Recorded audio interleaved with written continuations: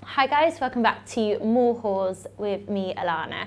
So this week I'm going to be showing you how to do shellac nails at home. Got shellac nails at the moment. What shellac nails are it's like a cross between like a gel nails and kind of like nail polish. It lasts for 2 weeks, and what it does is it gives you that kind of like just walked out of the nail bar kind of look. They're super shiny, and they don't have any chips and no smudges, and yeah, they just look really cool. I'm no beauty expert, I'm no nail expert, I haven't taken any courses or anything like that. I'm just going to show you how I do it at home, so yeah, stay tuned. So taking a cuticle stick, I'm just going to push back the nail bed just so we've got a nice surface to work on, so we can apply all the nail varnish to the cuticle. So taking just a standard nail file, just file the nails into the desired shape. With a lint-free pad, just apply some nail polish remover and wipe the nails down, just to remove any oil or dirt on the nails. Apply a thin coat of the Shellac UV base coat to one of the hands.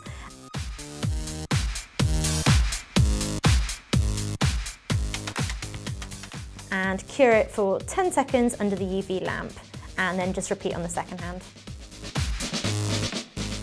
Onto the shellac colour polish, I'm going for the C&D Shellac Colour Tinted Love. Now, you want to be applying a very thin coat of this polish, and don't bring the colour all the way to the cuticle. This will make sense in a minute. Just apply it about 2 millimeters away from the bed of the nail, and then put it into the UV lamp again for 2 minutes. Most of these UV lamps have a 2-minute timer on it, so it makes it really easy. Let the nails cure in the lamp, and then just repeat the exact same thing on the second hand. So the polish will still be sticky, so don't be tempted to touch it.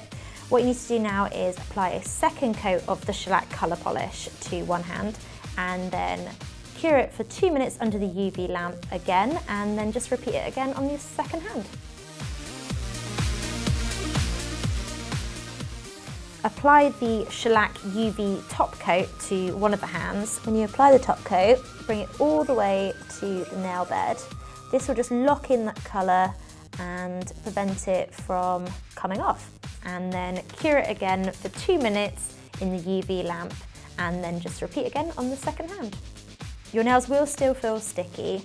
The best way to remove this kind of sticky, tacky film that's left on the nails is by taking a lint-free pad and soaking it in a product like Sperse. Once you've wiped away all of the stickiness, your nails are good to go. You can touch them, they won't leave any marks on them, they're completely dry, and yeah, you can go about your normal day with them. So I hope that helped you in getting your shellac nails perfect. In regards to like removing your shellac, yeah, it does last 2 weeks, but if you don't want to remove it before, or if they are slightly grown out, you can remove it by using 100% acetone or by using shellac remover wraps. All of the nail polishes and the shellac UV machine and everything that I used today, I will put in the description box below, so you can see how much everything is, and I'll put all the links there as well, so you know where to get everything from. And good luck! If you did like this video, please give it a thumbs up and subscribe to the channel, and I'll see you next week.